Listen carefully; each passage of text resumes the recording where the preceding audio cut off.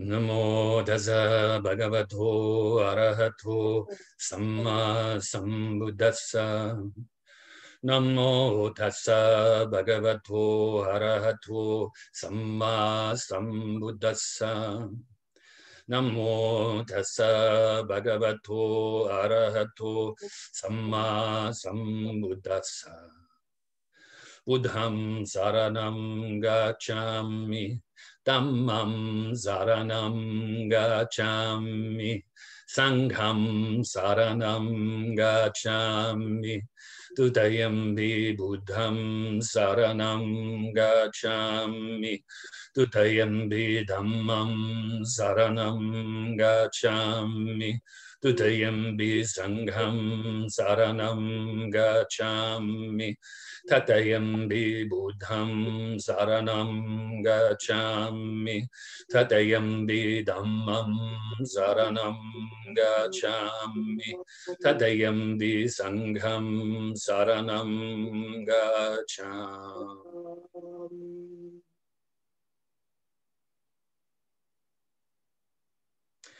Namo Buddhaya, Namo Dharmaya, Namo Sanghaya.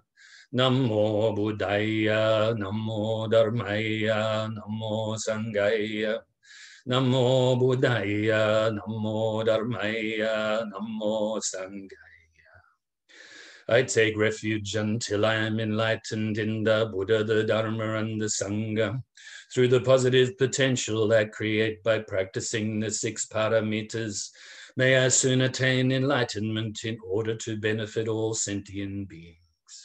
I take refuge until I am enlightened in the Buddha, the Dharma, and the Sangha, through the positive potential I create by practicing the 6 paramitas. May I soon attain enlightenment in order to benefit all sentient beings. I take refuge until I am enlightened in the Buddha, the Dharma, and the Sangha, through the positive potential I create by practicing the 6 paramitas.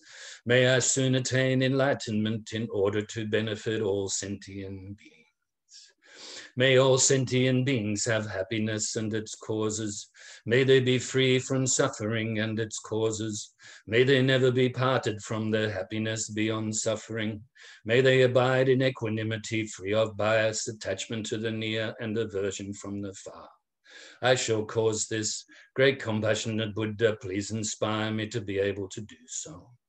Reverently, I prostrate with my body, speech, and mind, and present clouds of every types of offerings, actual and mentally transformed. I confess all of my negative actions accumulated since beginningless time, and rejoice in all the virtues of all holy and ordinary beings. Please remain until cyclic existence ends, and turn the wheel of Dharma for all sentient beings. I dedicate the virtues of myself and others to the great enlightenment. However innumerable all sentient beings are, I vow to save them all. However inexhaustible my delusions are, I vow to extinguish them all. However immeasurable the Dharma teachings are, I vow to master them all. However endless the Buddha's way is, I vow to follow it completely. Om Mani Padme Hum. Om Mani Padme Hum. Om Mani Padme Hum. Tayata Gate Gate Paragate Parasamgate Bodhi Soha. Tayata Gate Gate Paragate Parasamgate Bodhi Soha. Tayata Gate Gate Paragate Parasamgate Bodhi Soha. So now get yourself in a comfortable spot for meditation. Meditation is very, very important. Obviously, living morally is also important.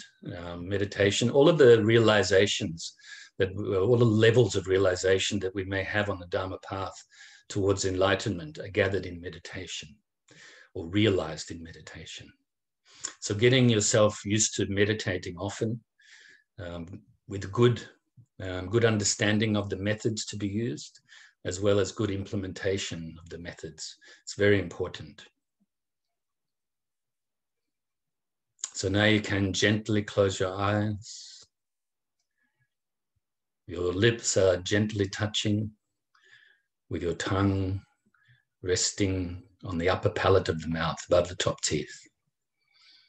The shoulders not rigid, but also not slouching forward, middle path. And now bring your mind initially to your body to release any tension from the body, which will help you to release the tension in the mind. So to your feet, release the tension from your toes, the balls of the feet, the arches of the feet, and the heels. From the top of the feet, around your ankles, your Achilles tendons, and from your lower leg, the calf muscles and the shin areas. From around your knees, the front, sides, and the back of your knees. And your upper leg, the quad muscles at the front and the hamstrings at the back.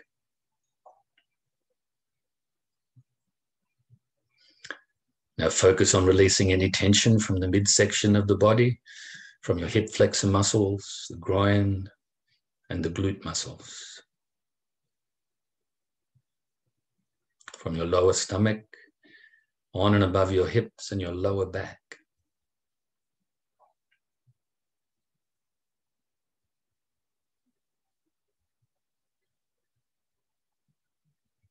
Further up your stomach, up your sides, and to the center of your back. From your chest area, underneath your arms, and your upper back. On the outsides of your back, on either side, or both sides, are the lateral muscles, release from them, and also release from the rhomboid muscles that are in between the shoulder blades and the spine on each side. Now bring your focus to release the tension from your upper trap muscles that run between your neck and shoulders, as well as your shoulders.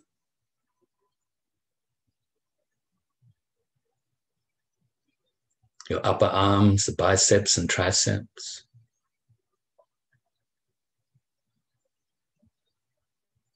Elbows, forearms, wrists, hands, fingers, and thumbs. And now bring your focus up to your neck and release any tension from the front, sides, and back of your neck.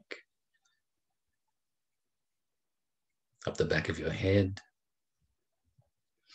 and the sides of your head around your ears and temples.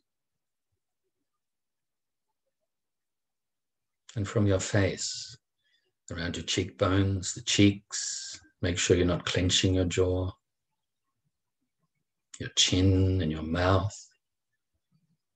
Nose, sinuses, eye sockets, and eyes. And your forehead as well. Make sure you're not frowning. And finally, release any tension from the crown of your head.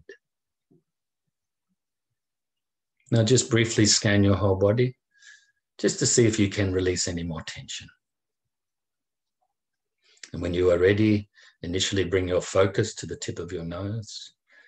And the object of the meditation is the breath, the feeling of the breath as you breathe in and out. As you breathe in, the air is quite cool on the back of your throat. As your lungs fill with air, they expand. And as you breathe out, they compress. And the air is quite warm as it passes your throat on the way out your nose. If thoughts arise, don't cling to them. Don't grasp at them. Also, don't try to forcefully push them away or deny them. Just refocus on your breath if they arise. Let them come and go naturally by refocusing on your breath. And it is likewise with emotions and feelings and so forth. Any mental agitation, be aware of it and then conscientiously replace your mind back onto the breath. And it is likewise with the dull mind. If you find your mind becoming dull, slothful, sleepy, then focus more brightly on your breath. This way, refocusing on your breath is the antidote for both the agitated and worried mind as well as the dull mind. And so now we will practice like this for a few minutes in silence. Don't put pressure on yourself.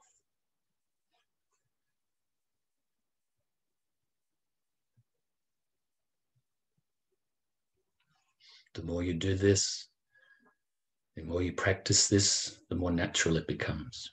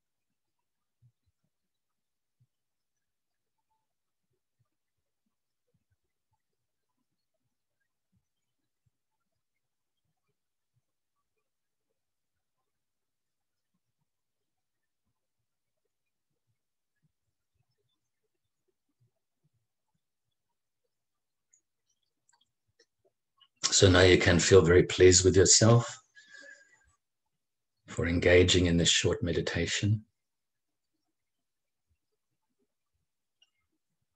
Generally, I'd like to say that we should meditate at least once a day, even if it begins off very short like that, or maybe 20 minutes or more, up to you. Often people say the morning time is the best time for meditation. And but also the evening, I think, is very important too, before you go to sleep. As we spoke about last week, the changeable mental factor of sleep is affected by the moments before sleep. So actually meditation before sleep not only helps you to release any tensions or any stresses you have from the day, also it helps to check your mind. And you can ask yourself what you have done, what has been your intentions throughout the day. And then you can help to purify any negativities you may have created, and also encourage yourself to focus more and nurture and increase your good qualities. So now extend this love and kindness to yourself.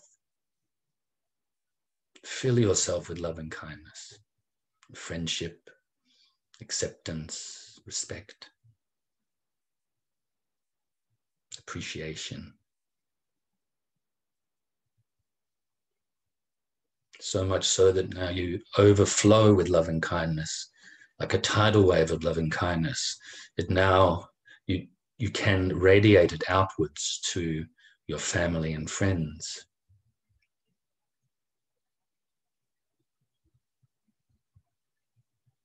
And also to strangers. And even those you find difficult. Have the wish that all of these people have happiness and its causes, and are free from suffering and its causes, and that are at peace with themselves and all that surrounds them.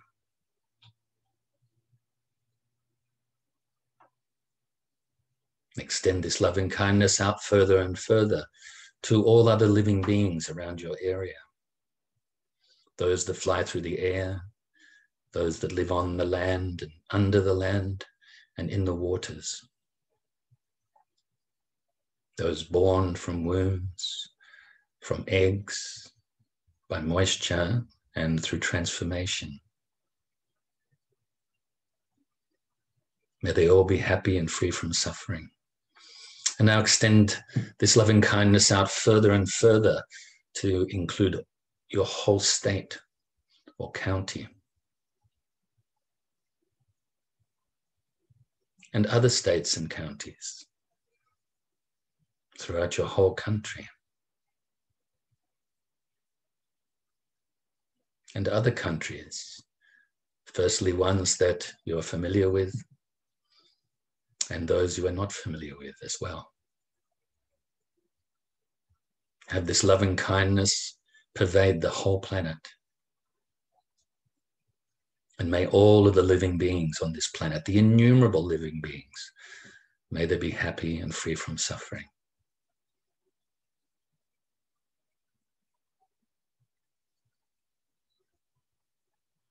Now extend this loving kindness out throughout the whole solar system and other solar systems within this Milky Way galaxy, and other galaxies throughout this universe, and other universes throughout infinite space. May this immeasurable love and kindness pervade throughout infinite space, unlimited, unimpeded.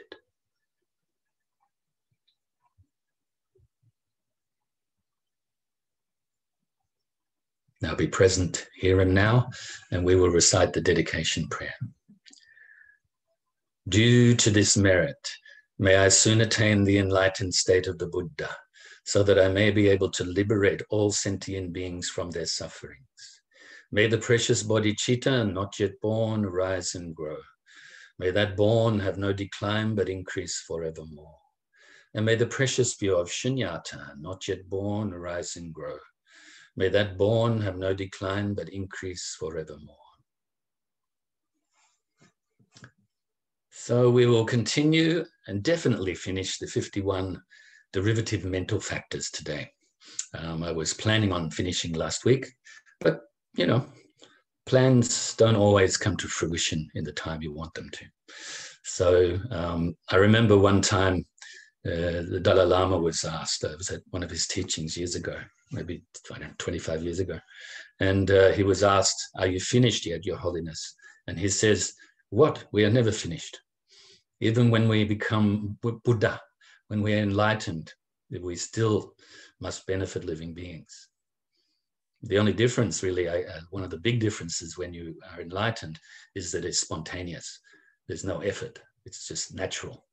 Whereas us human beings here, we have to try a bit. We have to be a little bit more forceful in nurturing and working to perfect our good qualities. At the same time, decreasing our faults. What to pick up, what to put down. We have to constantly remind ourselves we must do this, pick up the good qualities, increase them, so forth, and put down and eventually eradicate the faults. Because the faults are what is obscuring our enlightened nature, our Buddha nature. Interesting, isn't it? It's like we already have it. It's not like we're going out to get it from outside. That's like the quote of mine, "There is in light," which is really taken from teachers over the years and the Buddha as well, and then put into my own words. But it's, there is enlightenment, but no enlightenment is there. So another way to look at that with explanation with my finger is, there is enlightenment, but no enlightenment is there. Like the horizon. If you're looking at the horizon wherever you're at, and you think, I want to go to that horizon. So then you start to make your way to the horizon. When you get to what you think is the horizon, you look back, where's the horizon now? It's where you were. So the enlightenment actually is inside, inner, not outside. Don't search for it in the supermarket. But also don't not search for it in the supermarket if you're in the supermarket. I think you know what I mean, even though I'm being a little bit cryptic. So anyway, we'll finish off there's 4 changeable derivative mental factors. Of course, we spoke about sleep in quite in depth last week. And then we spent a little bit of time on regret or remorse, and then a little bit of time on investigation. But we didn't touch analysis. So today, the first thing, I did get asked a question about regret or remorse.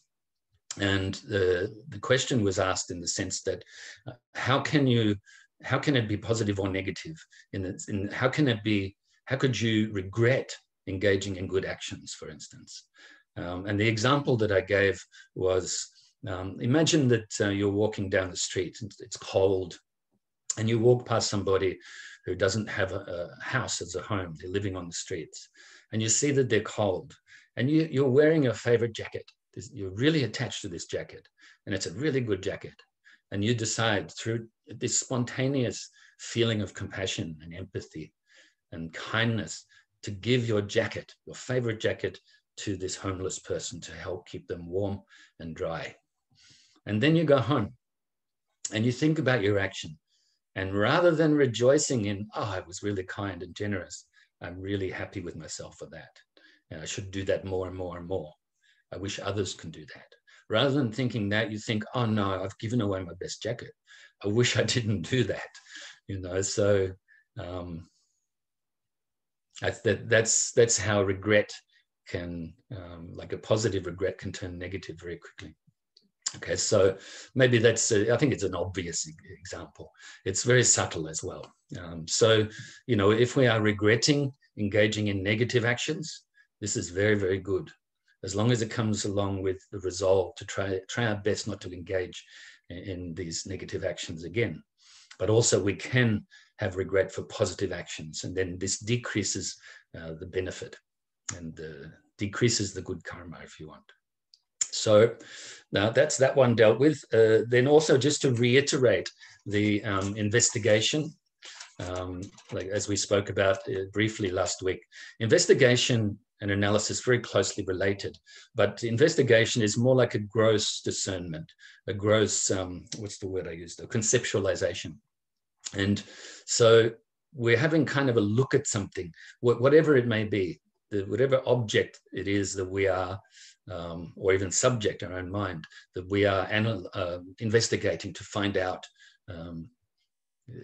more clearly and more detail of what it actually is or isn't. This is like the gross aspect of it. It's kind of like the example I used last week was that, let's say, for instance, the atom. We're looking to understand the atom. So we can maybe look through microscopes or even just through inferential knowledge, through teachings, scientific teachings, and also teachings of the Buddha and so forth. We're able to then look at it and go, oh, okay, each atom is changing all the time. Yes, this is, we're kind of getting an idea of this. But analysis is when you get into the finer details to really work it out. So you have to investigate before you can analyze. And so you investigate something, the true nature of something, or investigate how to deal with something, or how to do something, how to implement something. You may have a plan to build a house. Then you have to investigate how to go about doing this. And then, of course, if you are really, really engaged in the building of the house yourself, with the help of some others, then you have to analyze the finer details of how to actually do this. Another example of the difference is if you are, let's say we're editing a book or proofreading a book, it's probably better. And you've already proofread it a bit, you've edited it a little bit, but now you need to proofread it just to see if all of the paragraphs are in the right place, if the obvious things that are glaring at you, that they are right and correct. Then the analyzing is more kind of like the punctuation and the grammar and the actual words you're using, and all those tiny little finer details is the analyzing. Now, in the investigation can be very helpful to develop the right view, or the correct view, the correct understanding of how things are, and also help us to decrease, eventually eradicate any wrong views that we may have.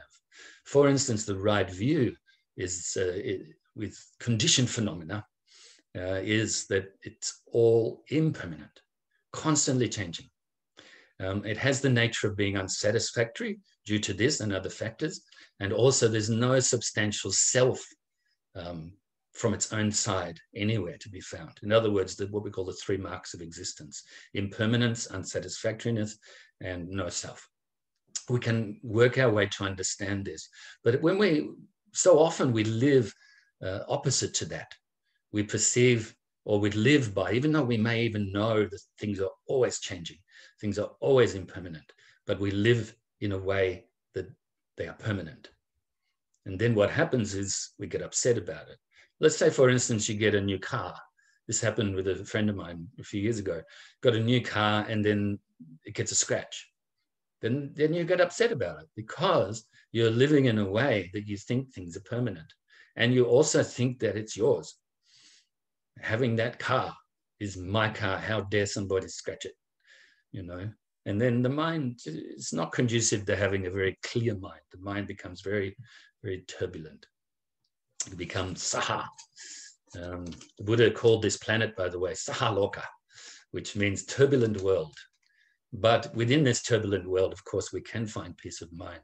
We can have the right view of how things are, and even go beyond that to develop and realize the supreme wisdom. And this investigation and this analysis help us to be able to do so. So I think that's enough for that one. And then analysis. I actually forget what I wrote for my notes to tell you, so excuse me while I read them. So it's more subtle discernment or subtle conceptualization than investigation is. More precise analysis of an object, and where you can distinguish specific details, and more importantly, the meaning behind the details. So the meaning behind the words or phrases. For instance, if you're looking into the Dharma teachings, especially the definitive teachings on how things really are, not interpretable teachings now as such. Just to reiterate on that, or clarify on that, you can split up the Buddha's teachings into definitive teachings and also interpretable teachings. Interpretable in the sense of who he was speaking to, what was the conditions, what was the circumstance, what was the questions asked, and so forth. Whereas there are definitive teachings. This is the way things really are as well. So if we are contemplating these definitive teachings by investigating and then analyzing, we enable ourselves to be able to really break through and understand. And the word the Buddha used a lot, of course, this is the English word, but it's to penetrate. Penetrate beyond what we think is impenetrable, to penetrate beyond ordinary understanding. An example, I already gave you the example about proofreading a book. And so we were able to develop more of a clear mind, a clear understanding of how things really are.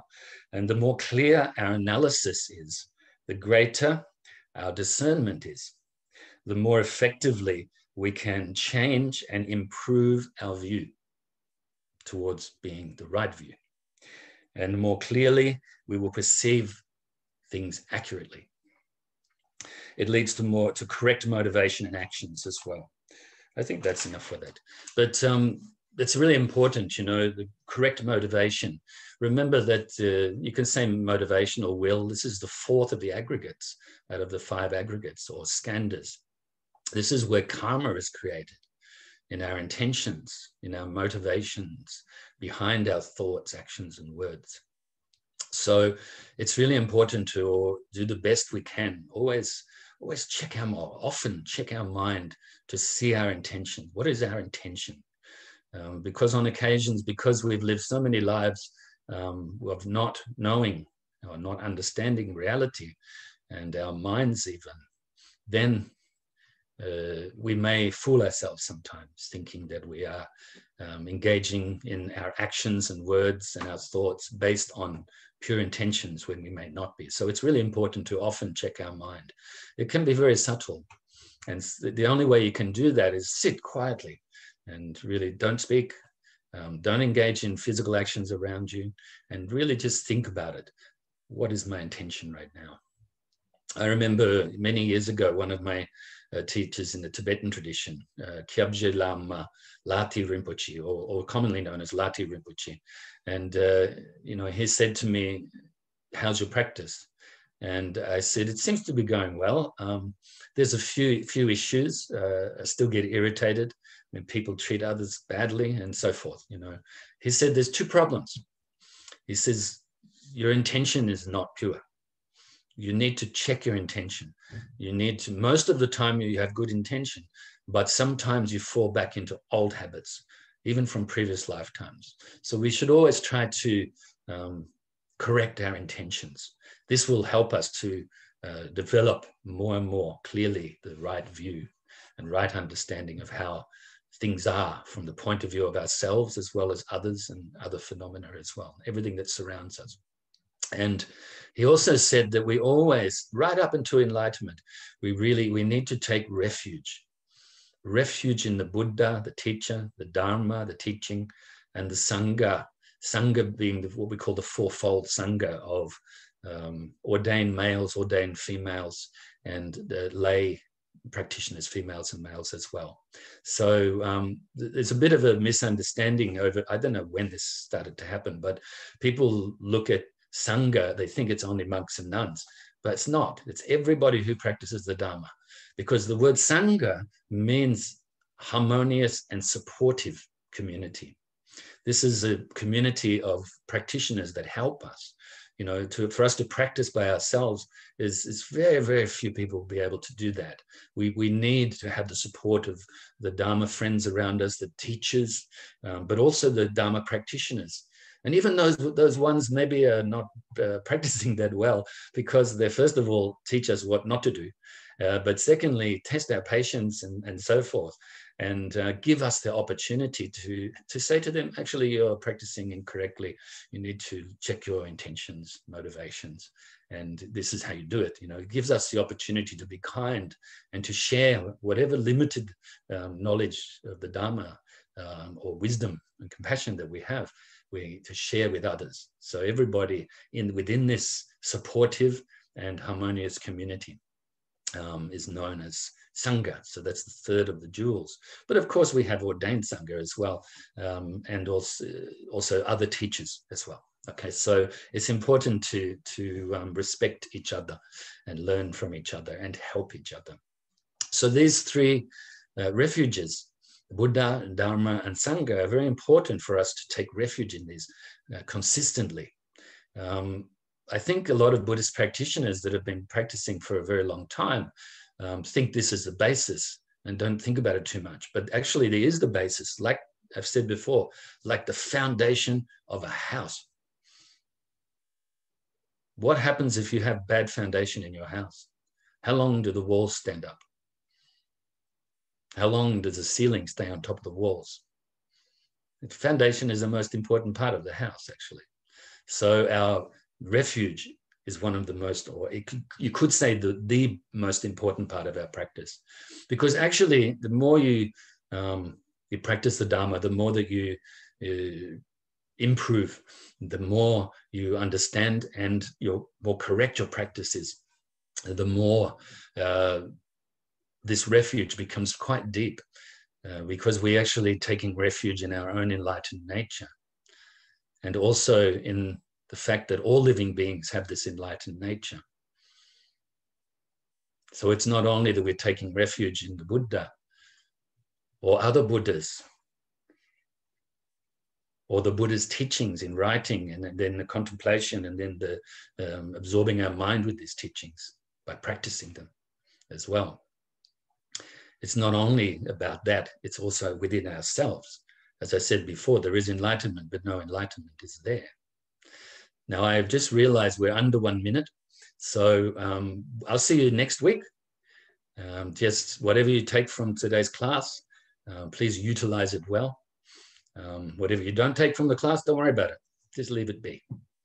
But if you have any questions, please feel free to ask me one way or another.